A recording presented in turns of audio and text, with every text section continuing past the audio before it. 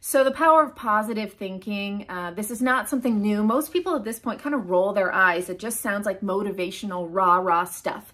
Say positive things and positive things will happen. But the truth is that I think it's easier to understand the power of negative thinking.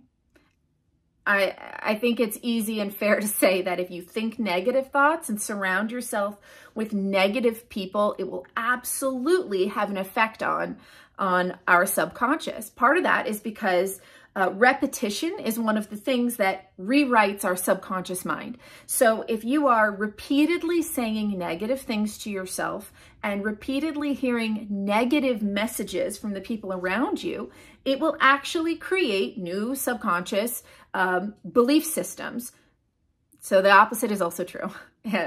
If you think positive thoughts, if you surround yourself with people who are positive, that will also rewrite your subconscious beliefs and set you on a path towards positivity and success.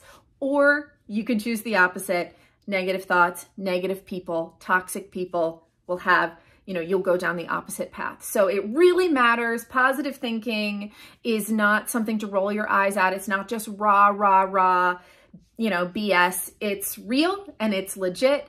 Just as powerful as it is on the negative side, it is on the positive side.